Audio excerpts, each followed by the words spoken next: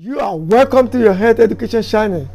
Today's episode centers around hemoglobin A1C. I specifically chose this topic because I want all our viewers to understand and know how important this hemoglobin A1C is in the management of diabetes mellitus.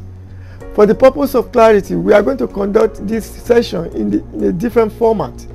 The format in which we are going to conduct this session will be in the form of question and answer. That is, we are going to ask a question and we are going to provide an answer to it so that everybody can get the sense of what we are talking about. Now let's set the ball rolling. What is hemoglobin A1C? Hemoglobin A1C is a laboratory test that physicians use to diagnose and to determine if a patient is diabetic or not. And if it has been fully established that a patient is diabetic, they also use it to monitor and to manage the medical condition so that it does not progress to the level of complications. And this is the reason why this hemoglobin A1C test is very, very important. How does the hemoglobin A1C work? Just as its name is called, hemoglobin A1C, that shows that hemoglobin is the main subject of this test. Now that leaves us with the question, what is hemoglobin and what does it do to the body? Well, hemoglobin is an iron-carrying protein that is inside the red blood cell, and its main function is to go to the lungs and pick up oxygen and distribute oxygen throughout the body cell, and that is its main job. But unfortunately, or fortunately enough, something very mysterious to the medical scientists happened. They discovered that this same hemoglobin has a very strong affinity to attract sugars in the blood to itself. So what am I saying? I'm saying that any sugar in the blood attach themselves to hemoglobin. Now they say, wait a minute. Something very interesting is going to happen, is coming up. So they begin to say that why can't we use this to predict this glycemic control of the diabetic patient? That is, we can even use it to diagnose if a person is diabetic or not. So they say, okay, what we're going to do is we're going to do more research into it. And they carry on a research. And then they came up with a chart, an hemoglobin A1C chart. So in this chart, it calculated a different amount of sugar attached to hemoglobin. And now they convert the amount of sugar, they convert it into percentage. And they call this percentage A1C. And that's how A1C has come to be up to now. Meaning that A1C is the average amount of sugar attached to hemoglobin over the course of 3 months, because the lifespan of red blood cell is 3 months. After 3 months, red blood cell dies and a new one is being produced by the body. And that is the reason why they have to conduct this test every 3 months. The chart went further to show the measuring unit used in the calculation of amount of sugar that is attached to hemoglobin in milligram per deciliter, and that is the one that we commonly use here in the United States. They actually use millimole per liter, which is very commonly used in Europe. But for the purpose of clarity, let me show you the graphical representation of what I'm saying so that everything will be clearer to us. Like I said, this is the graphical representation of how glucose attached to hemoglobin. This is the red blood cell, and this is hemoglobin inside the red blood cell, and this is the sugar that attached itself to hemoglobin, and this is the result of it. That is, red blood cell in which hemoglobin is inside it actually attracted to sugar, and the sugar attached itself to hemoglobin, and now this hemoglobin becomes glycated. We call it glycated hemoglobin, or sometimes we call it glycosylated hemoglobin. And that is what the scientists found in the blood that is very mysterious to them. Now they said they're going to do more research. They conducted more research and they come up with a chart, and this chart shows different amount of sugar, or different, it shows calculation of different amount of sugar attached to hemoglobin, and they convert it, this amount, they convert it into percentage, and they call that percentage A1C. And now let me show you the chart that they actually come up with. This is hemoglobin A1C chart that shows the calculation of various amounts of sugar attached to hemoglobin over the course of 3 months. For example, they give it a measuring unit. They said the amount will be in milligram per deciliter, which is very commonly used here in the United States. Then they also measure it in millimole per liter, and which is commonly used in Europe. And now A1C will be in the form of percentage. That is, they're going to take the percentage of this amount, and it will give us the percentage, and that will be the A1C.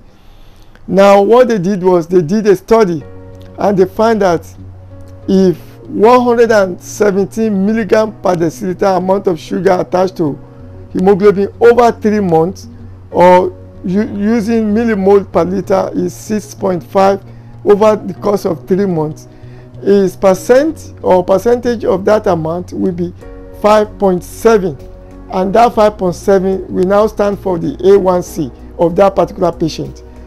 And they carry it on for so many amount of sugar attached, up to like maybe 16 A1C. But now they discover that with this, they should be able to come up with a diagnostic guideline, and that is why the World Health Organization, WHO, suggests that they should come out with, diagnostic guideline. And so many other health organizations like American Diabetic Association also confirmed that, and they said that yes, they acknowledge that fact that they should do something like that. And that is the reason why they try to classify the patients into 3 categories. That the first category of patients will be healthy non-diabetic, and the second will be pre-diabetic, meaning that that patient is predisposed to diabetic if care is not taken. Now the third category of patients will be the full-blown diabetic patient, and that's the way they classify it. And now I'm going to show you the diagnostic guidelines they came up with, and I will explain that to you now. This is the hemoglobin A1C diagnostic guidelines they came up with. Now they classify patients into 3 categories. The first category, they label it healthy non-diabetic patient, and the second category is labeled as pre-diabetic patient, meaning that this diabetic patient is predisposed to diabetic if care is not taken. Now the third category is labeled as being diabetic, that is full-blown diabetic patient. Now what did they do?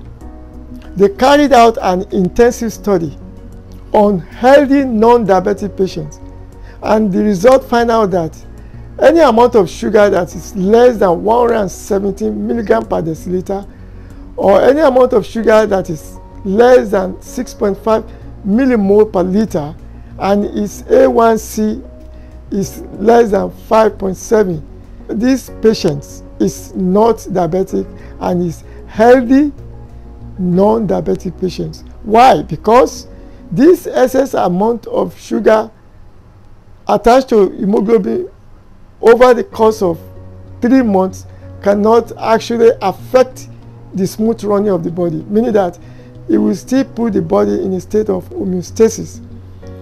Now they went to the second category, which is pre-diabetic. Now they carry out an intensive study on pre-diabetic patients, and the result came out to be any amount of sugar that is that is greater than 117 milligram per deciliter, or greater than 6.5 millimole per liter, and its A1C is greater than 5.7. These patients is pre-diabetic. Why? Because this amount of sugar greater than 117 milligram per deciliter can actually affect the smooth running of the body.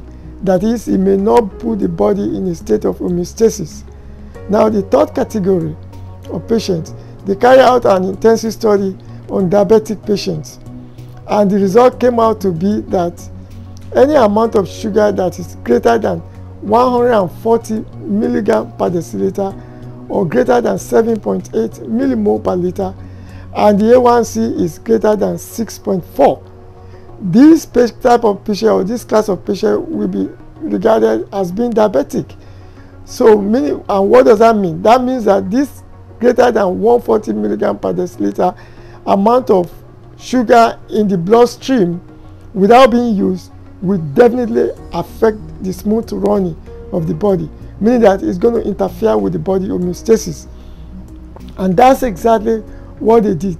They update these diagnostic guidelines from time to time to meet the challenge of time. How reliable and accurate is this hemoglobin A1C for all patients? Hemoglobin A1C test is not accurate for all patients.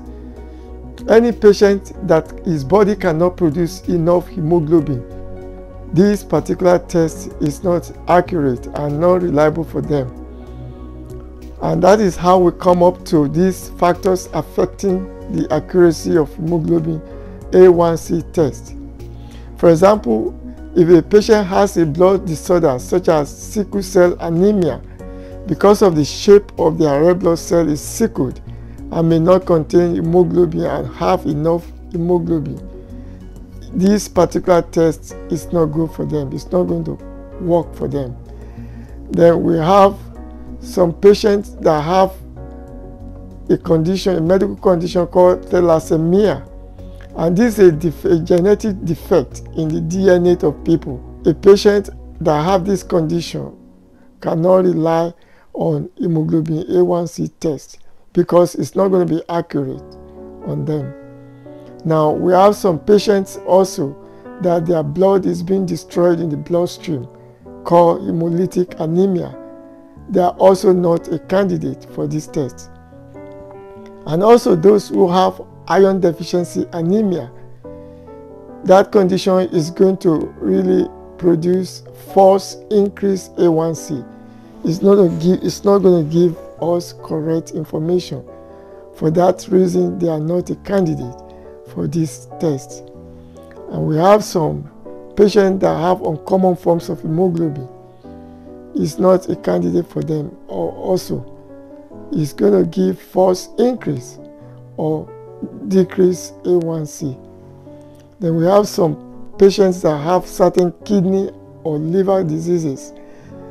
These are not also a good candidate for hemoglobin A1C test.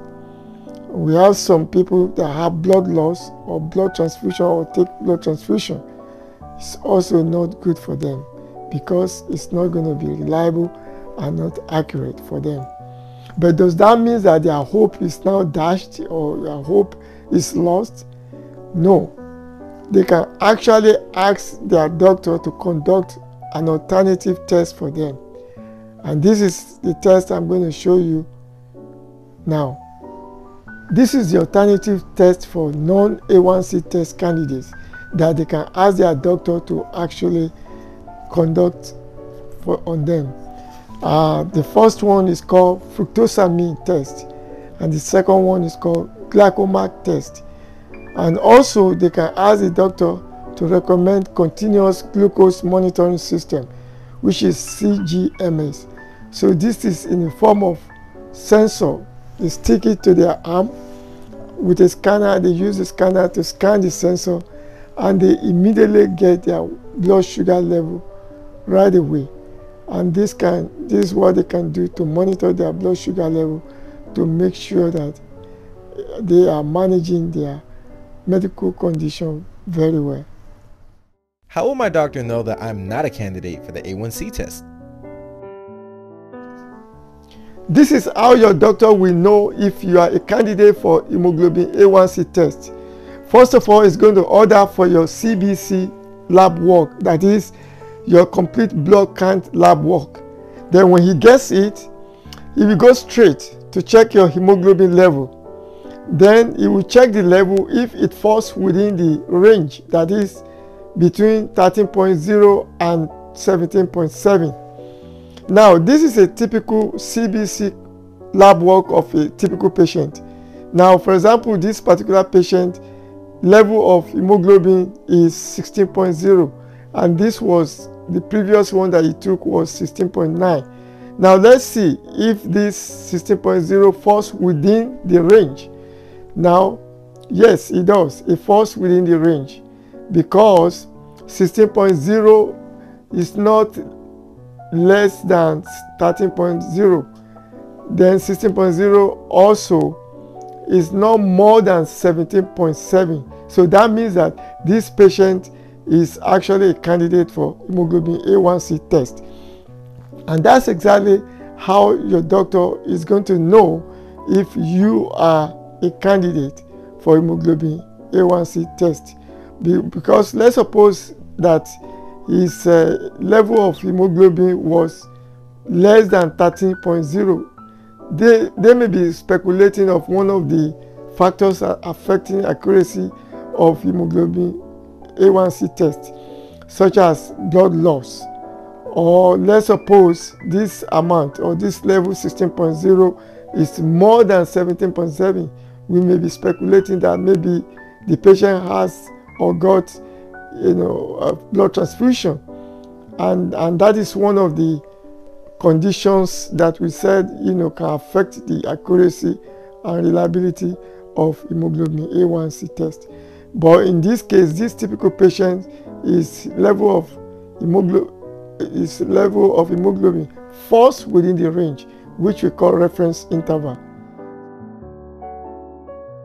How often can a healthy non-diabetic, a pre-diabetic, and a diabetic person take the test? As far as healthy non-diabetic patient is concerned, experts' recommendation is that they should include this A1C test in their annual medical checkup, so that if there is any problem, they can detect it early. Early detection is the best, because the fact that you are not diabetic or pre-diabetic this year does not say that you may not be diabetic next year, because the kind of food that we eat, the lifestyle that we lead, all these have a role to play in this disease state, and it's better to catch it early. So once they catch it early, they'll be able to arrest the situation, and that's the reason why the experts recommended that it's very advisable for them to check their A1C level, to their A1C test, to do it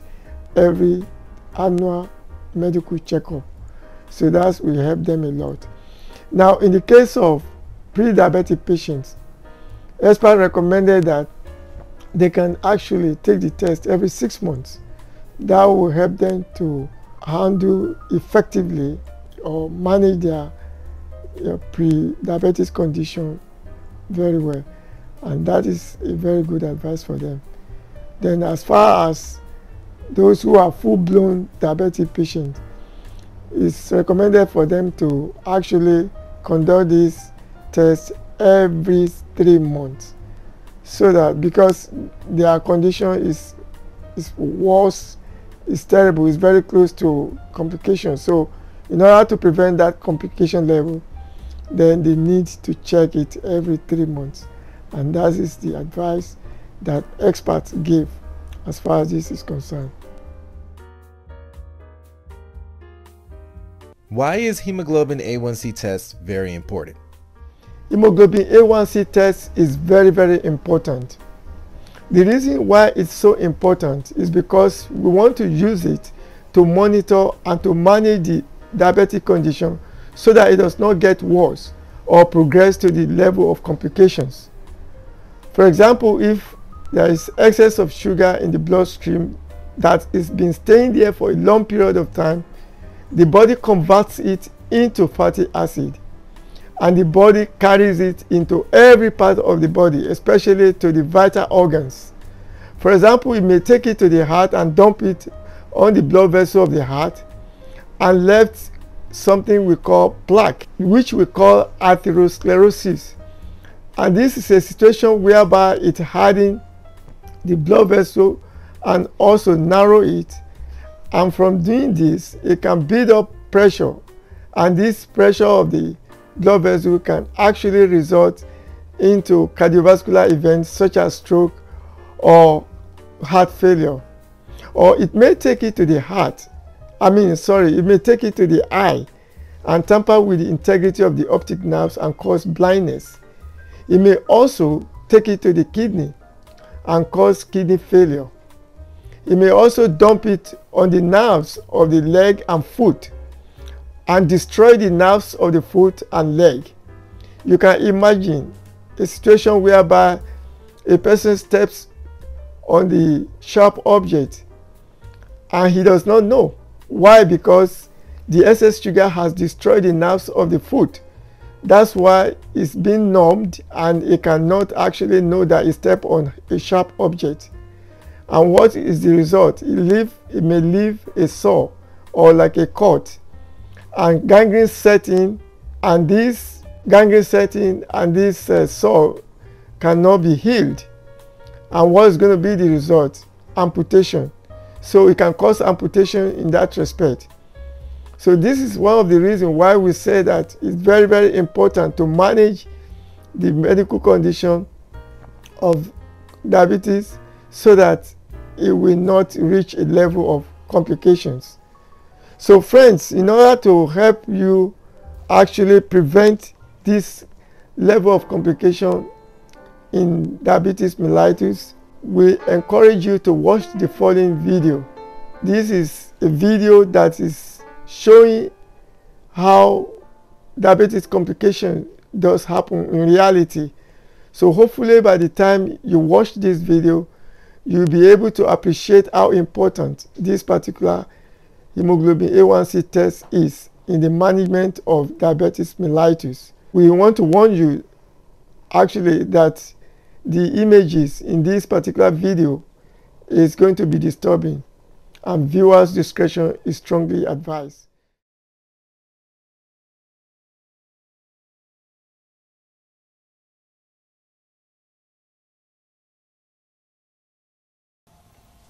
This picture is sort of an overview of some of the long-term complications of diabetes. So there's an increased incidence of stroke because of the atherosclerosis that can develop in the large vessels supplying the brain. And we've noticed that diabetic retinopathy can occur, and cataracts are also more common in diabetes. And unfortunately, we've noticed that atherosclerosis in the coronary arteries means that ischemic heart disease leading to such complications as myocardial infarction is actually the most common cause of death in diabetes. Nephropathy, disease of the kidneys. In the UK, the most common cause of end-stage renal failure is diabetic nephropathy. In many Western countries, it's the leading cause of end-stage renal failure. And we've noticed that there's reduced healing and increased risk of skin infections in any part of the body. Atheroma in the large arteries can lead to peripheral vascular disease. If these vessels here are partly blocked off, you can see there's going to be less blood going to all of the leg. Impotence is a complication of the autonomic neuropathy. Microvascular disease, as we've noticed, is going to affect the eyes, the kidneys, and it can affect the small nerves, the peripheral nerves in the leg, leading to neuropathy. Ulcers are a possibility. Ischemic ulcers can develop in the leg, and neuropathic ulcers can develop in the feet, as we've noticed under the callus. Not always under callus, but very often under callus, leading to areas of infection. If it's bad enough, that can lead to frank gangrene, where there's total ischemia of the distal tissues and they go black. Peripheral neuropathy, we've noted. Vaginal and urinary infections. In actual fact, vaginal infections can be a presentation of type 1 or type 2 diabetes, probably more type 2 diabetes really, because the high levels of sugars in the vaginal secretions mean that fungal infections are particularly likely. But urinary tract infections also more probable. Peripheral neuropathy can affect the arms, but mostly affects the legs. And actually we could add here the autonomic effects. For example, we noted the dysphagia because of the autonomic effect on the esophagus, and the gastroparesis because of the autonomic effect on the stomach. And also the autonomic effects can affect the heart and all of the blood vessels globally, leading to the postural hypotension, which we also noted. So let's have good control of patients with diabetes. Let's keep the blood sugar levels low. Let's correct the other risk factors for macrovascular disease. And let's keep these patients as healthy as we can for as long as we can by establishing and maintaining good glycemic control and treating other risk factors such as hypertension and hyperlipidemia.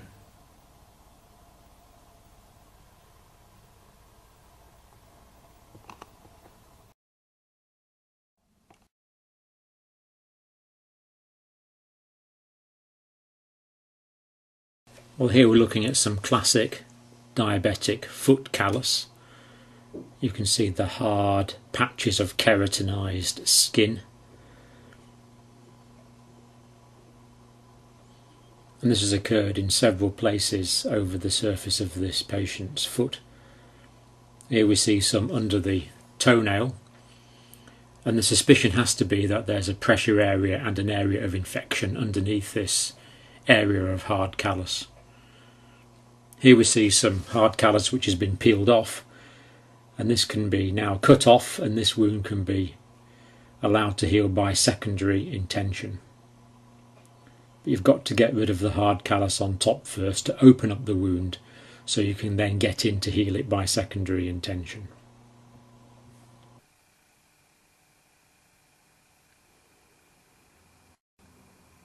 Well, here we see a particularly severe case of peripheral vascular disease.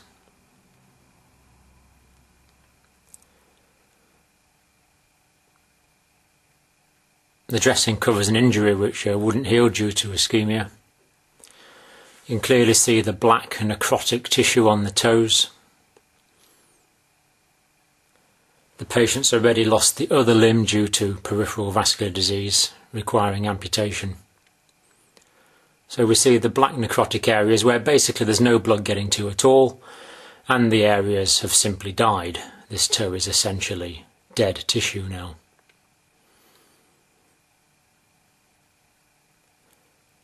It's gangrenous. Essentially the toe is decomposing. Significant discoloration of the foot. This patient was actually systemically confused. Bacteria from the decomposing area was getting into the systemic circulation, giving rise to the risk of a systemic blood poisoning. A little bit of gauze there to try and stop the toes from rubbing together, but didn't make any difference really. This limb actually required amputation shortly after these shots. No pulse palpable there on the foot. I couldn't feel anything at all actually. Posterior tibial again, I couldn't feel anything at all.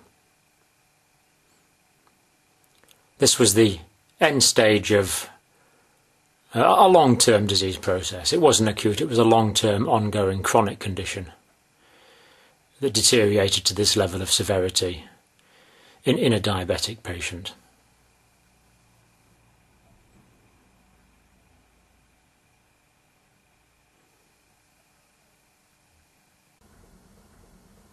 We can see here that part of the great toe has already been removed, and that the second toe is showing significant discoloration and infection.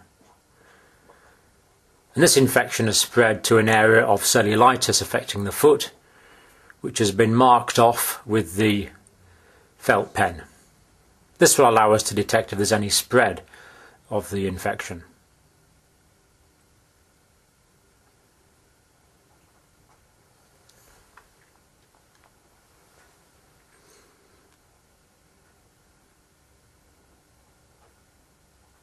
When we look at the plantar surface of the foot, we see a lesion underneath the second toe. The patient was largely unaware of this because he has sensory peripheral neuropathy. And this lesion developed as a result of pressure, resulting in an area of necrosis. It became rapidly infected, and the infection unfortunately tracked to the bone, leading to osteomyelitis.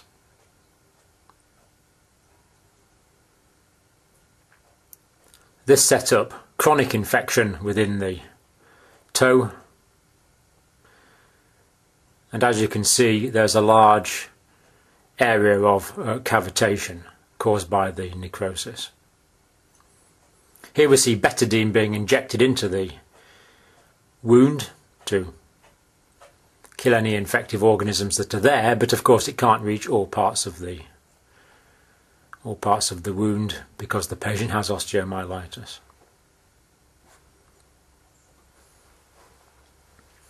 Unfortunately, shortly after these shots were taken, it was necessary to amputate this infected toe in order to remove the area of osteomyelitis.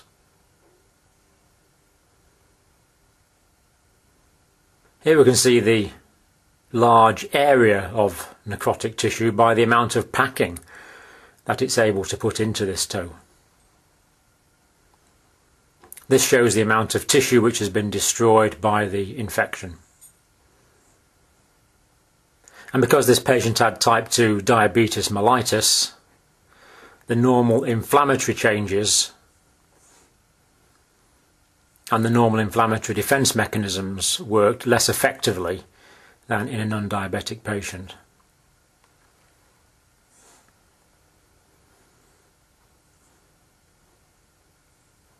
Here we see a very nice dressing being applied, but this was very much a palliative measure prior to the amputation, which was shortly subsequently required.